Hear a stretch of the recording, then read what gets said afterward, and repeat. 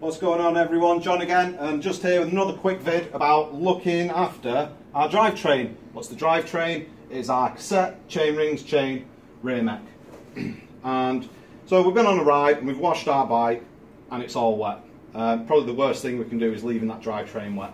So what we want to do, get a rag, just going to go around the chain, just spin it round, and we're just going to dry any water that's on there. You can leave it to drip dry, it's just that this is a lot quicker to do.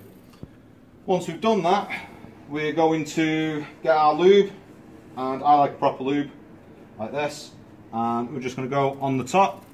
We're just going to pedal it a little bit backwards, and then I'm going to move to the bottom and I'm going to put a bit on there like so.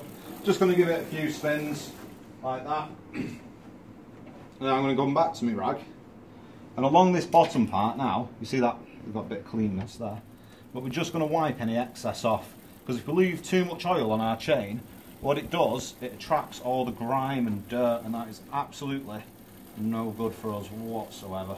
So we just give it a few spins round, just gently rubbing it in as we're going along, and what that'll do, we'll just make sure that all that oil gets between those links and it keeps our chain running nice and smooth. So there we go, that was how to clean and lube your drivetrain. Yeah.